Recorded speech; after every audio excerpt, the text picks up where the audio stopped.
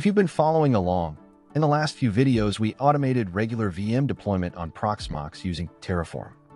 Then we leveled up and started using Cloud-init VMs. That means now we can pre-configure things like usernames, passwords, SSH keys, and even static IPs before the VM even boots up. For today's video, I've spun up a new VM for this demo and copied over the files we were using earlier so we can continue right from where we left off. We'll make the necessary changes to support Cloud-init, and from there, continue building on top of what we've already done. In this video, we're going to take the Cloud-init VM we built earlier and combine it with Terraform. The idea is we'll use Terraform to actually create Cloud-init VMs in Proxmox, and also set the IP address, username, password, and SSH keys all through code. That means we can go from nothing to a fully configured VM that's ready to go, all automated with Terraform. And in future videos, we'll take it even further by letting Ansible step in right after the VM is created to finish the setup automatically. So we're getting really close to full end-to-end automation. And if you missed any of the earlier videos, you can check them out using the I button or the links down in the description. Now let's get to the good part. Here, I've already got all the necessary files in this directory. To start, I'm going to create a copy, just as a backup. I will name this one as Terraform. So if something goes wrong, I can easily restore the original files without starting from scratch. Because this folder contains all the Terraform configuration files, along with the Docker Compose file we've been using. So I will organize this project in such a way that it will make easy to manage and scale across all my Proxmox environments. To do that, I will create a new directory called envs. This directory will hold separate configurations for each of my Proxmox nodes. For example, I'll create a subdirectory as Proxmox1, which also matches with a node name. Later on, I can add more subdirectories inside envs for other nodes like Proxmox, depending on my setup. But as of now, I don't need this. Next, let's move all the Terraform files into this Proxmox directory. But I will keep the Docker Compose file in the parent directory itself so that a single, consistent Docker container can run across all Proxmox instances. Now, in our previous setup, I already configured the credentials file, and if you followed along, you can reuse that same file here. But since I'm setting this up on a new machine, I'll quickly configure it again. First, let's copy the Proxmox IP address and paste it into the Proxmox API URL variable. Now we'll update the API token ID and the API secret. For that, I'll generate a fresh token. So let's head over to Proxmox and click on the data center. Then under permissions, go to API tokens. Here you can see I already have a token. Let's remove this one first. Now click Add. Here, we need to specify the user and the token ID. I'll use root as the user and Terraform as the token ID. Also, make sure to uncheck the privilege separation. Then hit Add. Once the token is generated, make sure to copy the token ID and paste into the Proxmox API token ID variable. Then, copy the secret. You can use this button as well to copy it. If you close this window without copying, you won't be able to see the secret again. Now let's paste the secret into the Proxmox API token field. So once everything's copied, I'll go ahead and close the window. With that, our credentials file is ready. Now let's update the provider file. But before that, I'm going to create a new file for variables. It's a good practice to keep all the variables in a separate file, since Terraform automatically loads and processes all .tf files in the directory, so the file name can be anything. Let's move all the variables from the provider file into this new file. We'll configure these variables later. For now, let's go back to the provider file. This file was created a few months ago, and since then, the Telmate provider might got updated. So let's go to Google, then search for Telmate Proxmox Terraform provider, and open the official documentations. As you can see here, the latest version is 3.0.2 RC01. So there have been few more new releases since we last configured it. If you want to continue with the previous version itself, you can do that. But make sure to open the documentation for that specific version and configure the provider properly. For this setup, I want to use the latest version. So I'll click on Use Provider in the top right corner and copy the version then paste it into the provider file. I will also rename my provider to main, as many people like to follow this naming convention. Now we will move on to the Terraform resource file. But before making any changes here, I will move the VM configurations into the variables file. We will modify this file later. Let's switch back to our resource file. To make it easy to understand the purpose of this file, I will rename it to Cloud-init. This is the same base configuration file we used in our previous video to automate standard Proxmox VMs. But since we're working with Cloud-init VMs, we need to make a few changes in this file. First, let's update the resource name to Cloud-init. Then for the clone, I'm going to use the Ubuntu Cloud-init template. If you already have a Cloud-init template, then you can continue with that. But if you're creating it for the first time, keep in mind that it's quite different from setting up a standard VM. You can click on the I button to watch my video on creating a Cloud-init VM in Proxmox. So let's update this template name in our resource file. Now, to align with the latest version of the Telme provider, we need to make a few more adjustments in this file.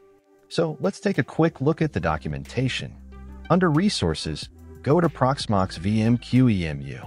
Here you'll notice that the CPU settings are now defined in a block, which includes types, sockets, and cores.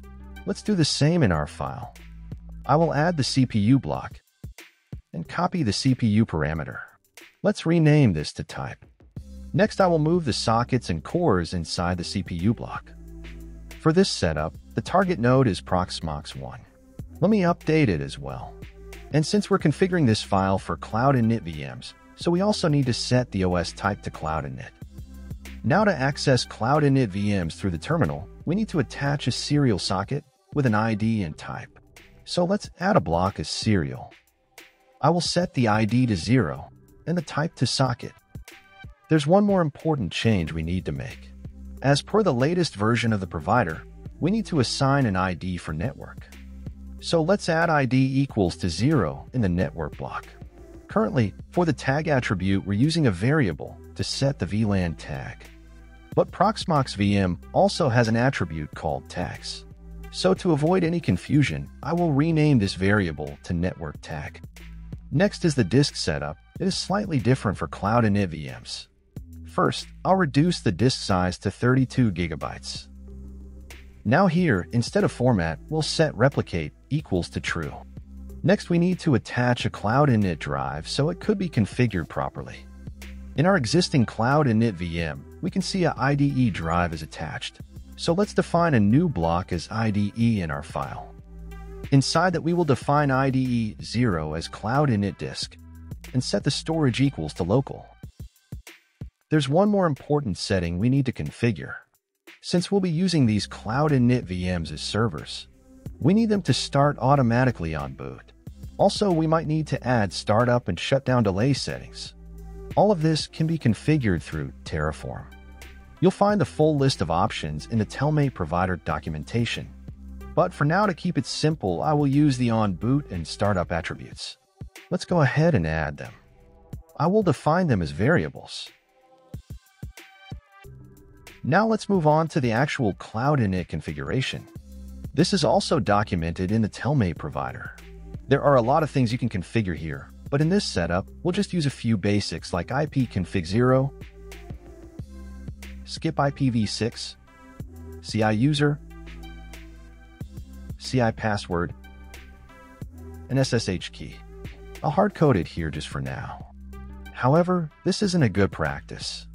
We will use variable for SSH key as well. These are usually enough to fully automate the initial VM setup using Terraform. You can explore the other options later based on what you need. Most of the fields I'm using will be set as variables, so we can customize them for each VM from the variables file. Also, I think my target node name is Proxmox-1, so I'll quickly update that. Now we can start configuring the variables file. First, I'll select all the variables we've used in our Cloud-init file and copy them. Then I'll open the variables.tf file and paste them in. Here, I'll go through each one and define their data types. These are the variables I'm using for my setup, but if you're using any other variables, you can check the provider documentation to find the correct data types. Now let's define our first VM. Here I will copy the variables we defined earlier and set the values for each of them specific to this VM. For the startup variable, I will use the same string format what we have in Proxmox for an existing VM. For IP configuration, I'm going to use static IPs for each VM, so let's define it in the same way like it's mentioned in Proxmox. Now I'll set the CI user and CI password. It's not a best practice to hard-code them like this, but just to keep it simple for now, I'll use plain values. Once that's done, I'll test it first, then we will add more VMs here.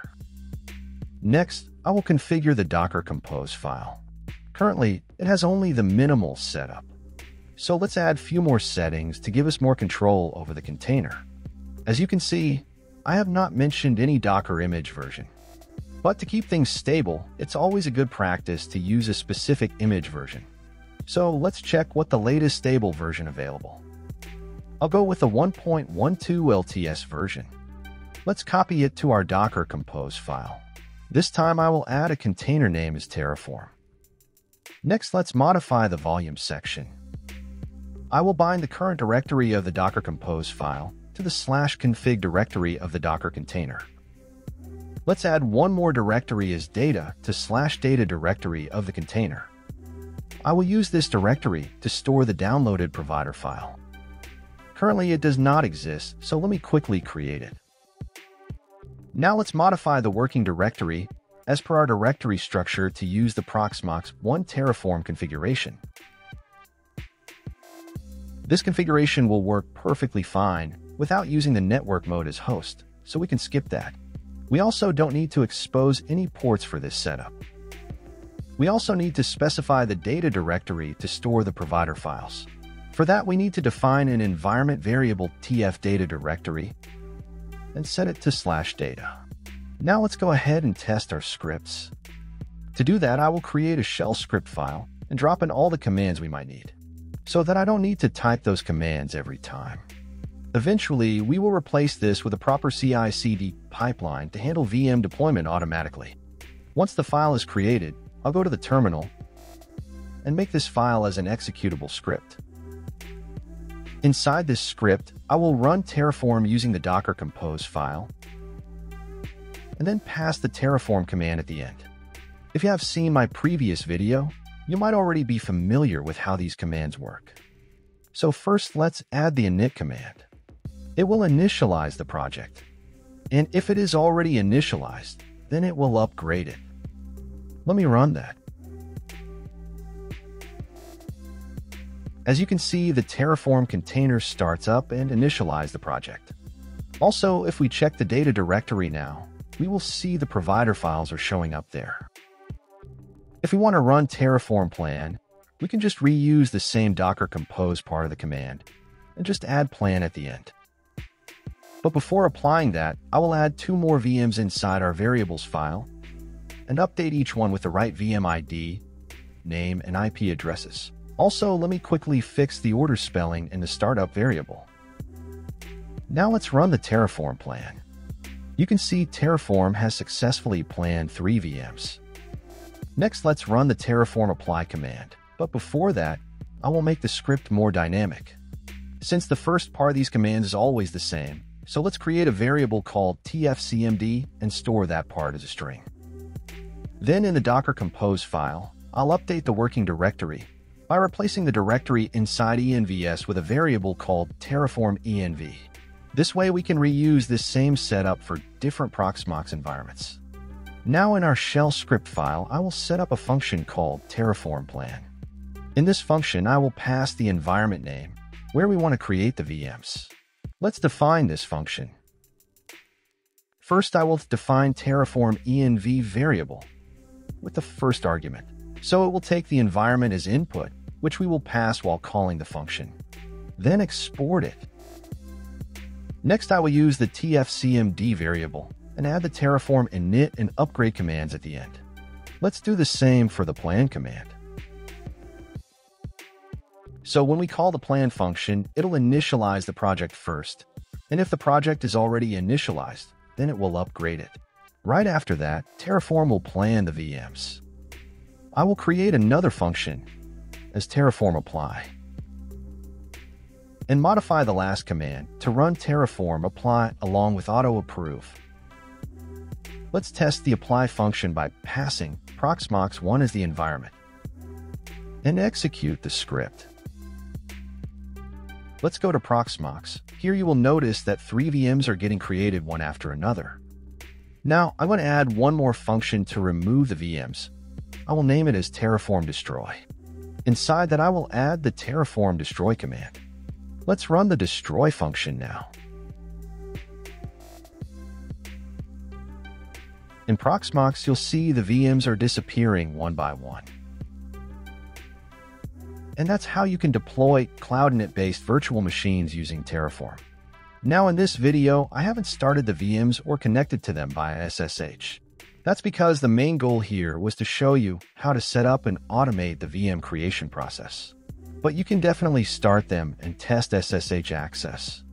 If you have any questions or suggestions, feel free to drop them in the comments below. In the next video, I will logging into these machines with Ansible and configure them automatically. If you found this video helpful, you might also like the next one.